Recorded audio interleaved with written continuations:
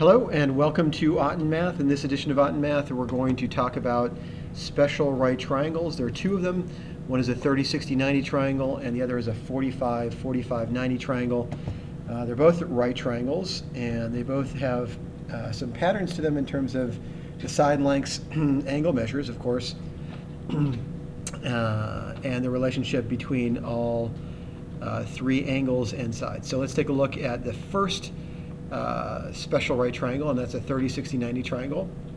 And our theorem 72 says that in a triangle whose angles have the measure of 30, 60, and 90, the lengths of the sides opposite these angles can be represented by x, x root 3, and 2x respectively. So what I like to tell my students is that we always try to start with the 30 degree, or the side that's opposite the 30 degree angle. We identify that as x first, and then we move on to the 60 degree, the side that's opposite 60 degrees, that's going to be x root 3, and then the side opposite 90 is going to be 2x. So everything is in relation to the value or the length of the side that's opposite the 30 degree side. So again, theorem 72 in a 30, 60, 90 triangle. We have the lengths of the sides opposite these angles in order. X is the length of the side opposite 30 degrees, x root 3, side opposite 60 degrees, and then 2x is the length of the side opposite the 90 degree angle. Right, so I mentioned that the second special family is going to be your 45, 45, 90 triangle. That brings us to theorem 73, which says in a triangle whose angles have the measure 45, 45, and 90, the lengths of the sides opposite these angles can be represented by x, x, and x root 2 respectively. So again, we start with the sides opposite the 40 degree angle. We identify those as x, and then the hypotenuse has a relationship of x root 2 times either side, or just root 2 times either side, or x root 2 as the value. So let's take a look at a couple examples and see if you can work out the relationships. That's basically it for the section, but let's talk about how to work out the different side lengths. And things become a little bit more tricky for you when you're working out certain side lengths. So let's start with an easy one. I have a 30, 60, 90 triangle, and I want to figure out what the lengths of the hypotenuse and these sides are. Well, of course I can determine that this angle measure is going to be 60. So I know the side opposite this length is 3, and this length is going to be some value, and this length is going to be some value.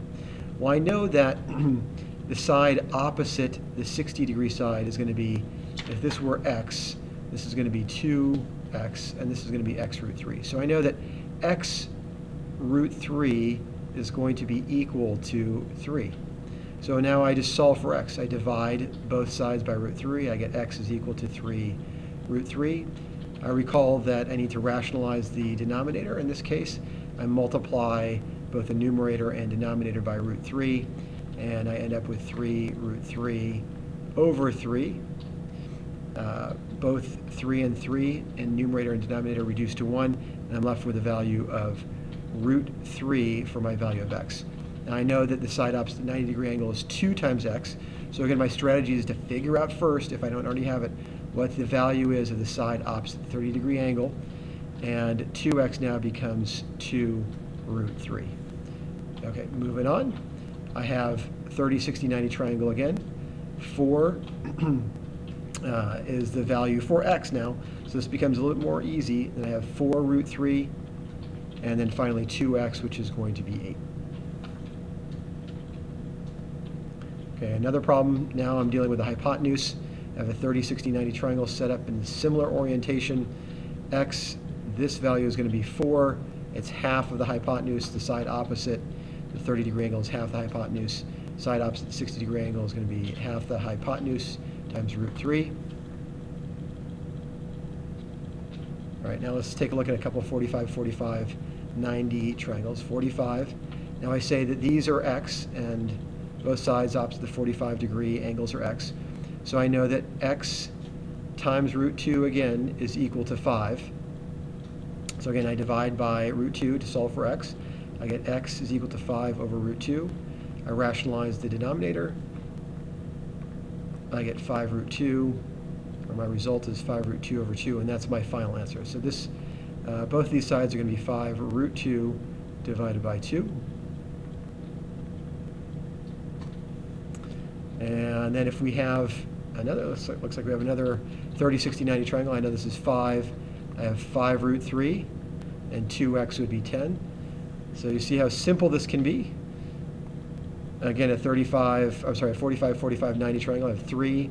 Of course, this side is going to be 3 as well. I have an isosceles triangle. And then this will be 3 root 2. The hypotenuse is going to be the value of or the length of the side opposite the 45-degree side multiplied by root 2. All right, triangle, let's take on another problem. This is kind of part of your practice, but I'm going to do this as part of the lesson. Triangle ABC is equilateral. Find AD, BD, and CD. So ABC is equilateral. So I know AC is 12. I know CB is 12. And I know AB is going to be equal to 12. If it's equilateral, I know that these angle measures are going to be 60. I have 60, 60, and now I have 30 degrees here, right? That's all I'm left with because I know that this angle measure is 90. So I'm left with a 30, 60, 90 triangle. My hypotenuse is 12. I know the side opposite the 30-degree angle is going to be 6. This length is 6. And I know that CD is going to be 6 root 3. So I can find AD, it's going to be 6. BD is also going to be 6. And CD is going to be 6 root 3 based on the 30, 60, 90 family triangle relationship. All right, that's it for the lesson. Come back and join us for a couple practice problems on Otten Math.